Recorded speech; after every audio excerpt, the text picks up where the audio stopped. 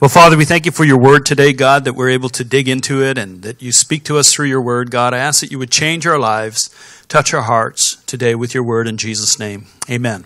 I was just reading an article this week on Fox News, actually by Rachel Godwin, and this is what she was talking about the churches in North Korea.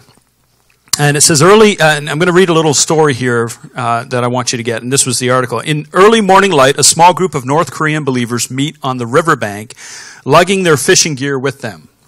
Okay, quietly they load into a small boat and push off the land. It's not until they're far off into the middle of the river that they dare to dig through their gear and pull out their Bibles. This is the only place where they feel safe enough to worship together and to study God's Word. And even then, they're constantly on alert. If they're caught reading the Bible, they could immediately be sentenced to 15 years in a labor camp, or worse. They've heard of stories what happens to people who are heard speaking the name of Jesus. Many of them have family members and friends who are living in the camps right now, or have been buried there. And that's why, when another boat approaches, they panic and they begin to scramble to hide their Bibles. And it's the police, someone shouts. Only after the man in the boat greets them in the name of Jesus and tells them he has a gift for them do they actually calm down. Okay? He asks to see the Bibles, and the believers who own one hand them to him. There are only a few Bibles among the church members, not nearly enough for everyone, and each copy is practically falling apart. This is actually my Bible from Bible school, and it's literally, I've got Luke in the beginning, like all my bindings have fallen apart in this Bible. And the only reason I have it today is because I've lost my other one. But their Bibles are falling apart, but they cherish them, okay? After years of being carefully studying and hiding them over and over again, the bindings have come loose. The pages are beginning to slip out. Many of the Bibles have water damage from these early morning meetings in boats, but they are still the Christians' prized possessions. Okay? They risk their lives for these Bibles. And so when the stranger pulls out a box of new Bibles provided by the generous World Help Donors, which is another organization kind of like the Gideons, there's an immediate celebration on the boat, and the believers clutch the Word of God in their chests, and many of the people who have never had one previously break down into tears because they have God's Word in their hand. To them, the new Bible is the greatest gift that anyone could give them. Okay? There's still countless of believers across this dark nation who are desperate for Bibles. Some people have never even seen a copy of the Scripture in their lifetime, but they now would do anything to get their hands on it. So after the man delivers the new Bibles, he goes back. He goes back to the hotel where he's staying, and he hides them in the hotel. But soon afterwards, they disappear, and he's like, hey, I hid these Bibles. Where are they? They're not here. And he later discovers a janitor has found the Bibles. Instead of reporting them, he took them, and it turns out he was a Christian himself, and his tiny house church of 4 people have been praying, God, send us Bibles. And so he praised God for the Bible, even as damaged and falling apart as they were, because he and his friends now could finally study God's Word for themselves. And that's how desperate the North Korean church is for Bibles. Okay? And so we need to be praying for our brothers and sisters in North Korea. I believe you'll do that with me.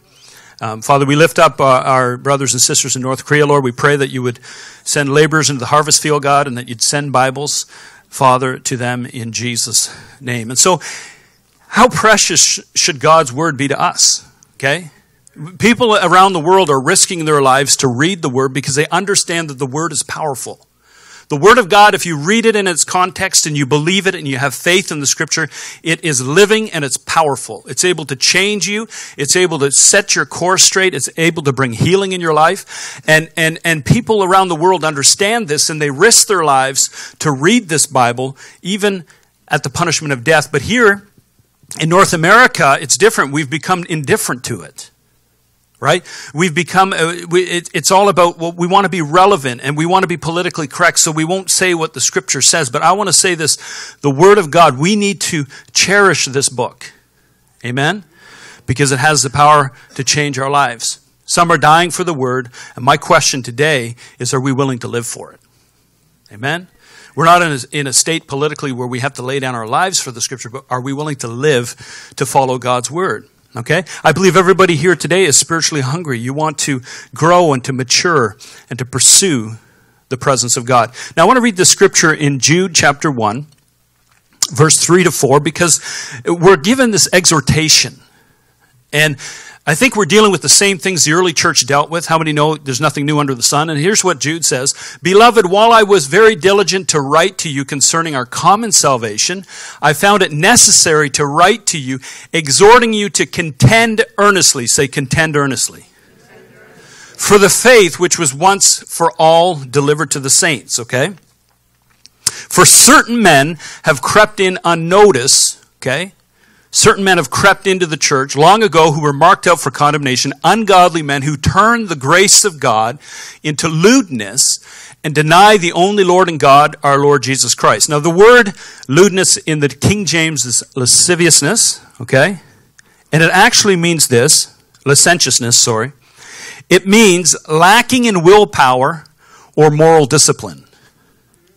So certain people are creeping into the church and say, you know, it's not about your discipline. It's not about moral values. It's just about grace. It's just about what God can do for you and what God can do for your life. There's no requirement on your end.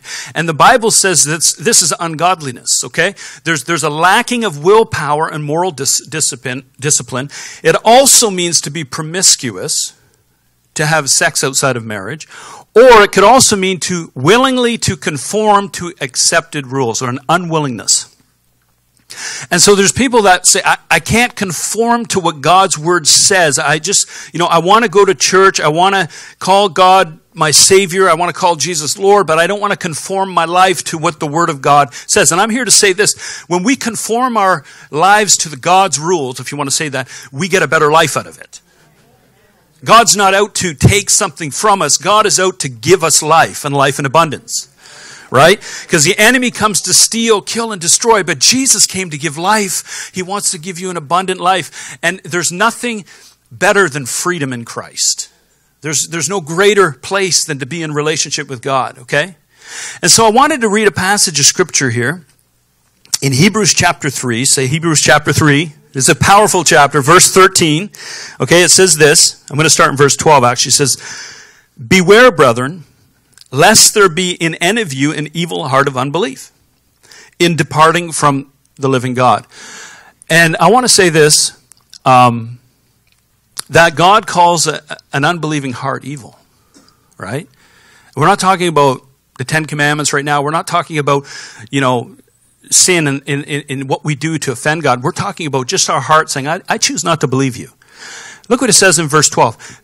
Beware, brethren, lest there be in any of you an evil heart of unbelief in departing from the living God.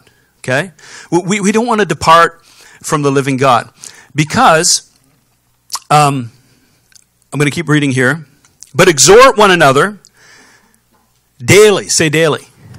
See, daily we got to be exhorting one another. We got to be encouraging one another daily while it's called today, lest any of you be hardened through the deceitfulness of sin. Okay? And sin will actually harden your heart. Well, what does it mean when your heart is hardened? Well, it's hard to pray. It's hard to read the Bible. It's hard to worship God. It's hard to love your neighbor. It becomes hard. Why? Because your heart has gotten hard. Amen? The good news is that God in one moment can just soften it if we humble ourselves. Amen? And God wants us to believe Him because sin is deceitful. It'll take you farther than you want to go. It'll keep you longer than you want to stay, and it will destroy your life. All right? And so we want to live right before God. Okay? Now, as we're reading through this chapter, I'm not going to read it all. It's talking about the children of Israel and how they went with Moses. Moses led them out of Egypt and they're going to the promised land, and God wanted to give them rest. Say rest. But in order to have rest, they had to do one thing. They had to go to war, and they had to press through their enemies, right? And as they pressed through their enemies and they defeated the giants, they defeated, the enemies in the land, they were going to sit in homes they never built. They were going to eat from gardens they never planted. They were going to be able to sit back and eat a pomegranate and enjoy peace and rest. All they had to do was they had to make a decision to believe God, because God says, listen, surely I'm with you. You shall go forth, and everywhere where you set the foot of your feet, I'm going to give you that land to possess. I'm with you. And they saw the miracles of God parting the Red Sea. They seen God's provision, and but they chose not to believe. They chose to believe fear instead of faith. And because they didn't believe God, they were not able to enter the promised land and have rest. And I want to say this today as believers, as New Testament believers, we have to, by the grace of God, be willing to fight some giants in our lives. And on the other side of those giants is rest. Can you hear amen? See, God wants you to be at rest. He wants us as believers to be at rest. But you need to fight your battles. You need to deal with your demons. You got to deal with the giants that are coming against your life. And when you're willing to say, God, by your grace and with your strength, I'm going to deal with these issues, and you believe what God has to say about you, you'll defeat the giants and you'll sit at rest. Isn't that good news? Okay? But many people don't want to fight their giants. They say, I'm just going to believe God, that God is going to take care of it for me. No, He's given you the responsibility to fight your own battles. Now, He gives us strength and He helps us, but the battle belongs to the Lord working through us, okay? So, I want to go to another scripture here. I'm just passing through these here.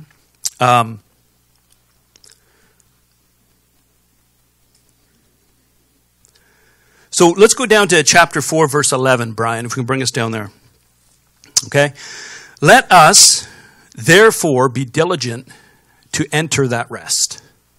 See, we got to be diligent to enter this rest, lest anyone fall according to the same example of disobedience. Okay? Because the children of Israel, they were disobedient. They didn't believe that God could use them, that God was with them, and they chose not to go against the enemy. Let us, therefore, be diligent to do what? To enter rest. But say, in order for me to enter rest, I have to push through the enemy. Okay, and how many know we got an enemy, right? The enemy of our soul who comes and tempts us. And when we overcome, the Bible says when we overcome temptation, He gives us the crown of life. And we're able to live in victory. Okay? But we need to overcome. Okay? And so let's look at what the Word says in Hebrews chapter 4, verse 11, let us therefore be diligent to enter the rest, lest anyone fall according to the same example of disobedience. Verse 12, for the word of God is living and powerful. Say living and powerful.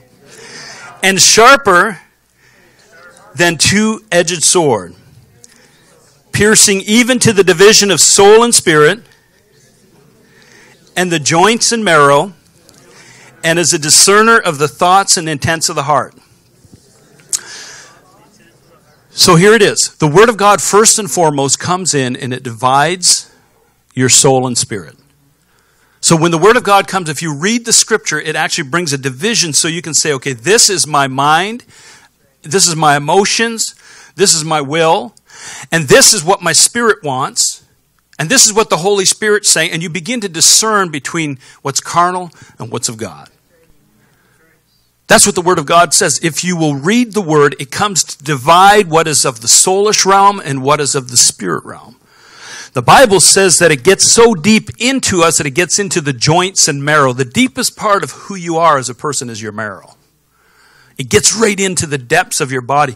We just did a course on Highway to Wholeness, and we're teaching that as you obey God's Word, it brings healing in your life, physical healing. Okay? And the Word of God gets into the joint and the marrow. Number 3, it's the discerner of our thoughts and the intentions of our heart. God's Word will begin to reveal our motives and how we're doing, and so we can grow in our development. And then number 4, it says it finds critters. Say critters. So if there's a demonic influence working through your life, it actually finds that. Did you know that? It's actually in the Bible. We'll read the next verse, and it says, verse 13, and there is no creature hidden from His sight. Okay? But all things are naked and open to the eyes of Him who we must give an account. So if there's a creature if there's jealousy coming through your life, if there's envy or strife coming through your life, God's Word finds it in your life and rips it out. Amen? But if you're not in the Word of God, you'll never see it. You guys don't believe me? Okay, let me give you some scripture background here. Okay. Let's go to James chapter 3. James chapter 3, verse 13 to 14. You guys okay? Yep. All right, everyone's okay. Who is wise and understanding among you? Let me see your hands. Are you wise? Understanding? Hands up. There's a few of you. 1, 2, 3. Come on, guys. You're wise because you're here listening to me. So put your hand up. There we go. Okay. So this is for people that want wisdom and understanding. He's speaking to the church. And James says, let him show by good conduct that his works are done in humility of wisdom. So what he's saying here is that we have works that God has prepared for us that he wants us to do, and he wants good conduct in our life. Okay? Next verse. But if you have bitter envy, say bitterness, or envy, or self-seeking in your hearts, do not boast and lie against the truth. Next verse says, okay? Next verse. For where envy and self-seeking exists, confusion and every evil thing is there. So if there's strife in your life, if there's envy in your life, if there's jealousy in your life, and you're not dealing with it, the enemy has access to your life, right? That's really, really scary. So what do? We deal with it, okay? The Bible says in verse 15, because we're talking about wisdom, this wisdom does not descend from above, but is earthly, sensual, and demonic. So the demonic stuff can manifest through our lives. How many know what I'm talking about? And so God wants the Word of God to come and deal with that in our lives, and we have to allow God's Word to do that, okay? Many Christians refuse to believe that demonic spirits can work through them. So I don't believe in that. I believe once you're saved, you're set free. Most of these Christians usually end up on a couch with a psychotherapist who has been taught to deal with archetypes and dark shadows of your ancestral past, which was taught by Carl Jung, who was a psychiatrist, but actually his teachings came from his spirit guides because he was into Eastern mysticism. And so, you don't want to believe that the power of God can set you free, and now you're sitting at a psychotherapist's office trying to get help through spirit guides. Okay? This is just amazes me. All right? James chapter 3 verse 17 says, but the wisdom from above is first pure, it's peace-loving, gentle at all times. And I'm not against psychotherapists, by the way. I'm just saying that, I'm not against counseling and all that kind of stuff. But the wisdom that is from above is pure, it's also peace-loving, gentle at all times, willing to yield to others. It's full of mercy, full of good fruits and deeds. It shows no favoritism and is always sincere. So God's wisdom is, number one, first of all, pure. Number two, it's peace-loving. Number three, it's gentle at all times. Number four, it's willing to yield to others. Number five, it shows no favoritism. And it's always sincere. Sounds like the fruit of the Spirit. And so when God's wisdom is coming, it's producing the fruit of the Spirit. When wisdom that is coming, that is creating strife and envy and jealousy and bitterness and outbursts of wrath, it's demonic. And that's why Paul tells us to take every thought captive, be the master of your own mind, filter what's coming in and say, no, that's not of God. Yes, this is of God. And you begin to think about what you're thinking about so you can walk in victory. Does this make sense to you guys? Okay? So to enter rest, you need to defeat some giants in your life. And so I want to talk for 10 minutes about a giant that we need to deal with in our lives. Go with me to Psalm 139. 139. Verse 23. Is anyone hot in here? Okay. Perfect. I'm glad you're happy. Whew. Now this is David. Now you know King David, right? He did a lot of great things for God. And I think we're going to look at some keys to why he was able to, okay? He says here, search me, O God, and know my heart. Now we're going to actually go to verse 13, Brian, please. Verse 13. Okay? For you formed my inward parts. David's having a conversation with God. You covered me in my mother's womb. I will praise you, for I am fearfully and wonderfully made. Now that sounds pretty cocky. But it's not. It's confidence. He understood, hey, God, you have made me fearfully and wonderfully, and my soul knows it very well. Now look at this next verse. My frame was not hidden from you when I was made in secret and skillfully made in the lowest parts. I was skillfully made. He was very confident in who he was. Now look at this. Your eyes saw my substance being yet unformed, and in my book they were all written, the days fashioned for me, when as yet none of them were. Verse 17. How precious also are your thoughts of me, O God. Do you know that God has thoughts of you? He has precious thoughts towards you. He thinks about you. He loves you. If I could count them, they would be more in number than the sand of the sea. And when I awake, I'm still with you. And the key is verse 14. If we go back to verse 14, I want to read this again. It says, marvelous are your works, and my soul knows it very well. And my question is, does your soul, does your mind, does your emotions, does your will, do you think all the time, I'm marvelous? God did a good job in making me. Do you think that way? Because false humility says, low is me, I'm just a worm, I'm no good for nothing. God, by God's grace, He could use. That's false humility. True humility is to say that I'm important to God, and so are you. You're on equal playing field with people. It's not when you put yourself under. That's false humility. And David understood, hey, I'm fearfully and wonderfully made, marvelously made, and your thoughts, God, you think about me all day, and you have great thoughts, and you made me so skillfully, and when I wake up, you're with me, God, and there's a giant, he wants to take out, hey, God's with me. I'll take this uncircumcised giant, I'll take him out. A bear is going to come up, okay, I'm going to show the bear the power of God in me because I'm skillful. I'm fearfully made. And there was a confidence in David because he knew the heart of God, because he was a man after God's what? As he was searching the heart of God, he saw that God had a heart for him. And so what the spirit of rejection does is it comes up in you and you start to feel like, I'm not worthy. God doesn't love me. I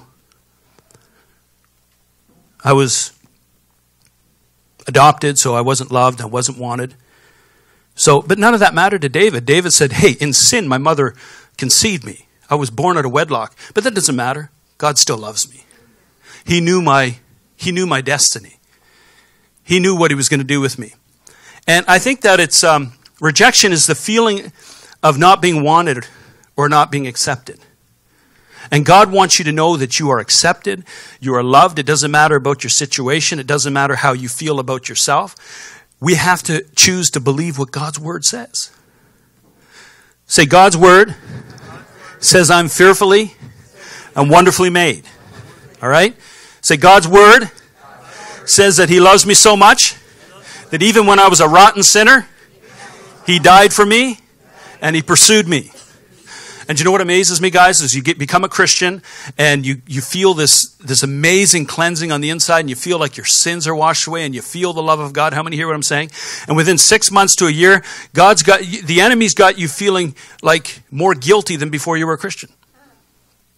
Because you're listening to the spirit of rejection instead of listening to the Spirit of God, who says you are accepted in the beloved. Amen? David's strength came from understanding that God loved him and had a destiny for his life. All right? But you don't understand, Pastor. You don't understand the rejection I've dealt with.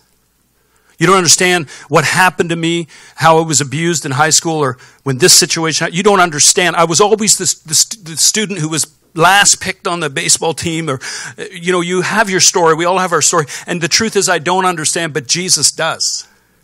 In fact, the scripture tells us in Isaiah 53 verse 3, He was despised and rejected, a man of sorrows. The very people He came to save and heal and deliver rejected Him and put Him on a cross. He was acquainted with the deepest grief. You think you've experienced grief. He experienced the deepest grief. We turned our backs on Him and He looked the other way. He was despised and we did not care. And you know what? Jesus didn't raise out of the grave, walking around with his shoulders down going, I'm such a loser, nobody loves me. He said, no, I'm the firstborn among many brethren, and I'm going to forgive them. They don't know what they're doing. They're being influenced in their thoughts through the demonic kingdom, and I'm just going to love them through it. I'm going to accept them through it. This is the love of our God, right? He's been rejected. He understands what you've been through. He's been through it. Hebrews chapter 4, verse 15 says, Jesus was tempted in a couple ways. Is that what it says? Jesus was tempted in every way, yet without sin. And he was tempted. So that means that if he was tempted and overcome, guess what? We can as well. And you know what? We're going to fall. We're going to make mistakes. We're on a journey, and that's okay, because the next scripture tells us in Proverbs 24:16 says, the godly may trip 7 times, but they get up again. But one disaster is enough to overthrow the wicked. How many here have fallen before? How many have the strength to get up again? Why? Because the Spirit of grace. And God says, whispers in your ear, you can do it. Get up again. I've forgiven you, and my mercy endures forever. He says, come boldly to the throne room of grace and obtain mercy in time of need, because I believe in you. Even if you don't believe in yourself, I believe in you. Gideon was in the wine press, the least of his family, the least of his tribe. He was the loser, capital L on the forehead, in the well, grinding grain where no one can find him so he can feed his family. And the angel appears to him and says, you are a mighty man of valor. And his mouth drops. He's like, a mighty man of valor? Do you not know who I am? Oh yeah, I created you. And it doesn't matter what society says or what tragedy the enemy sets up to make you feel like a loser. God believes in you. And if we will be willing to believe what God says about us, and any thought that doesn't line up with the thoughts that God has, if we put them down, we'll begin to have victory over our giants. We'll begin to have victory over our temptations, because the love of God will become so real to us. Amen? Can I give you one more scripture? A couple more? Romans chapter 8, verse 15 says, so you have not received a spirit that makes you fearful slaves. Instead, you received God's Spirit when he adopted you as his own children. Now we call him Abba, Father. So I want you to say this. Say, my God is my daddy, and he cares about me. And he's going to get me to my destination. And when you understand this, how much God loves you, then you begin to read the Bible differently. When you read Jonah, I was thinking about Jonah the other day. Here's Jonah. God speaks to him and says, hey, son, I want you to go and prophesy in Nineveh and tell them that they need to repent. And Jonah's like, sorry, God, that's a big one. He hides off, gets in a boat, and he's like, I'm going in my own direction. And he goes off into the boat, and then the storms come, and he's out of the will of God, and he's come out from under God's protection. He's in disobedience. And the people on the boat are saying, hey, who's causing this storm? Who's in rebellion to God? And it's Jonah. So they cast him off the boat to save their lives. And God is like, oh, great. Now I'm just going to send a submarine. And this whale just takes him, and it's like, I'm going to deliver him to where he's supposed to be, because I want him in my perfect will. And he goes in a submarine ride, the first submarine ride, all the way over to Nineveh. And I could see the Ninevites who worshiped Dagon, the fish god, was actually a fish god, that they worshiped this fish god. They had they had these idols of fishes and everything. And this whale comes up on the shore, and this guy comes flying out, and he's all full of digestive juice. He's probably like bleached white. Comes out of the belly of a fish and goes, you must repent. They're like, yes, we will repent. This man came out of a fish. And it's like God is like, hey, listen, I love you so much, I'm not going to let you miss my will. And that's why the Bible says that all things work out for those that love him. And if you love God, you don't have to worry, because he's going to work it all out. He's going to take you. You say, I'm going to go in there. No, he'll get you by the ear and pull you the other way. Why? Because he loves us. Amen. And he redirects us and he resets us because he wants you more than you want to. He wants you to reach your destination. He wants you to fulfill your purpose. All right? One last scripture in Ephesians chapter 1, verse 4 to 6. It says, just as he chose us in him before the foundations of the world. God knew you before the foundations of the world. That's pretty cool. Our brains can't figure that one out. That we should be holy and without blame before him in a love relationship, in love, having predestined us to be adopted as sons and daughters to himself. He was thinking about you before you were born. You know, one day, you know, Alex is going to be living. Pierre, I don't know if Alex, there's Alex. And you know what? I'm going to set something out, a situation where, you know, the Spirit of God's going to speak to his heart and he's going to accept me. And I'm so excited because he's going to become my kid. He's going to come into my family. And Satan's power will be broken off his life, right? And I could use any of us as an example of that. Not picking on Alex. But the point is, God he was looking forward to it. Okay? According to the good pleasure of his will. Say it's God's good pleasure to have me in his family. Okay? To the praise, the glory of his grace by which he made us accepted in the beloved. I want you to say, I'm accepted in the body of Christ. And so what happens is now the enemy will come and try to even use scripture to bring you into condemnation. And think, oh man, you know, God doesn't love me and I've messed up too many times. And, you know, maybe God feels the way my parents felt about me. And you start thinking and reasoning and it's contrary to the word of God. And I'm here to say, as we started this morning, the Hebrews that came out under Moses' leadership, God was saying, hey, listen, I want to give you the land. You can do it. I'm with you. You know, I'm going to go with you. And they're like, no, we'd rather listen to this fear we're experiencing and we're just going to pull back. And I'm here to say that God loves you. God has a purpose for you. Anything that doesn't sound like a father talking to a son and daughter, loving you with a heart for you, is probably not God. Amen? Let's stand together. And I'm going to lead you in a prayer. And then we're going to open up the altars for prayer. Minister Don, would you just come up and play something for us? Just on the guitar. Amen. So if this message spoke to you, I want you just to pray this with me. Say, Heavenly Father, I thank you that you care for me. I thank you that I'm fearfully and wonderfully made. I'm marvelous. You love me. You have a plan and destiny for my life. Help me to recognize any thoughts that would come to belittle myself, because you have not rejected me. You have accepted me. Help me to live a life that is pleasing unto you and that sets you as the Lord of my life. And I'll choose to repent of any sin that is going to deceive me and pull me away from your loving arms and your embrace. In Jesus' name. And then if you're in this place and you've never accepted the Lord, we'll all pray together, and you want to accept the Lord. Every eye bowed, every head bowed, every eye closed. Just lift your hand and say, I want to accept the Lord today. I want to have a relationship with Jesus Christ. Yeah, I see your hands. I see your hands. I see your hands at the back. I want you to pray this with me. Say, Heavenly Father, thank you for loving me so much that you sent Jesus to die on the cross for me. I want to receive him as my Lord and Savior.